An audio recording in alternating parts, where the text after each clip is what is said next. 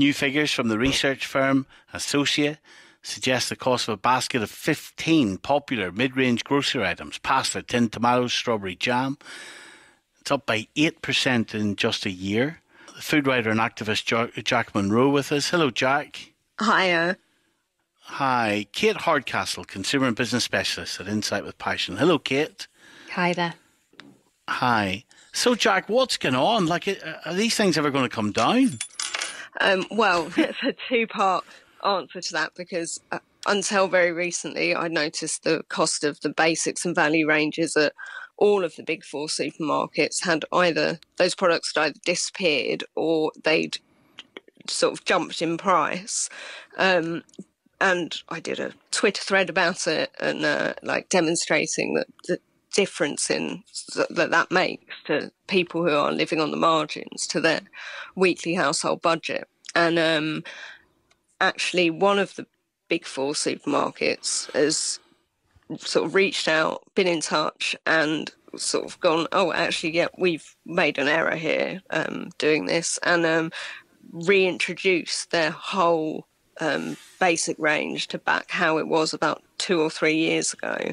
And so I'm wandering around my local supermarket today and just absolutely sort of overjoyed at all these products that I've been buying for years now back on the shelves. So one of the big four has taken action, but the other supermarkets, not so much. So I'm kind of hoping that they follow Asda's lead and go, oh, we need to compete with them on prices, and that it has a knock-on effect. But at the moment, for the majority of customers, the prices of food have gone through the roof. Yeah. And Kate, are particular items of food rising by more?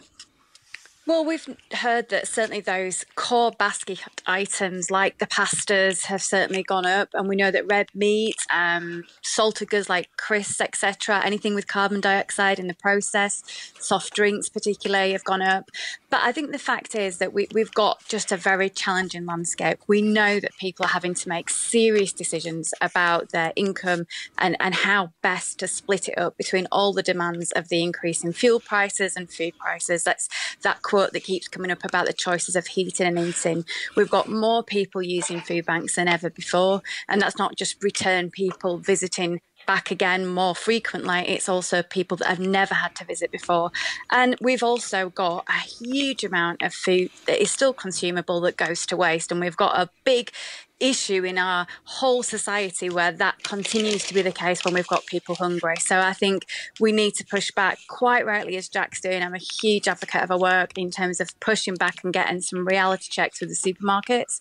We need to educate and support people to make right choices with food, and we also need our government to be working much harder and smarter to get short and medium steps so that we get out of this crisis, because the music from the media this week is heavy reading. We've got the boss of Tesco saying, look, things are going to get worse, and we've got the Bank of England saying things are going to get worse.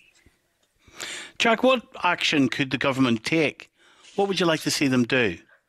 Oh, God, there's so many things that they have the power to do. I mean, we saw in lockdown that there appears to be a magic money tree for, Eat Out to help out, or for writing off furlough fraud, or, things that the government deem worthy of investing millions and billions of pounds into. They seem to be able to magic it out of nowhere. But the less glamorous and far more important things like increasing the minimum wage to an actual living wage rather than just naming it a living wage would lift millions of people out of poverty overnight.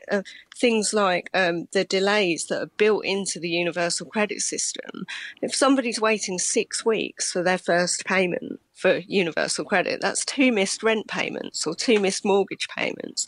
And with that comes bank charges and penalty fines. And once you're in that spiral, I know because I've been in that spiral myself, it can take years to dig yourself out of it. So, make sure people who are working are paid a fair wage. The majority of people who are using food banks in Britain today are in work.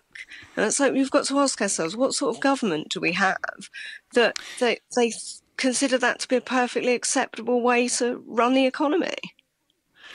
I wonder, Kate, just finally, what type of margins these big supermarkets are working under. In other words, could they afford to absorb the price rises themselves? Could they keep them lower?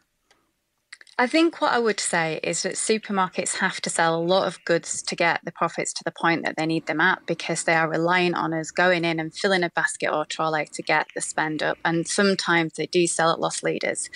But we saw the magnificent effort of those retailers coming together last year, 2 years ago, sorry, at the beginning of the pandemic, saying, we are going to feed the nation. This is about collaboration, working together, strengthening supply chains. And for me, the whole power of opportunity that the business side of things can do here is a strategic alliance and partnerships between supermarkets and major providers in getting this right. And that has to be having those basic ranges that would allow for a substantial, healthy, good eating offer on value products every day without any concern of going into a supermarket and fearing you're going to have to put something back on the shelf. Because having personally gone through that myself, it is the most embarrassing, awful situation that no one should find themselves in. We have to have affordable, good, healthy food because it's going to impact everything, Stephen. It's your health, it's your mental well-being, it's get up and go to get out and do that work.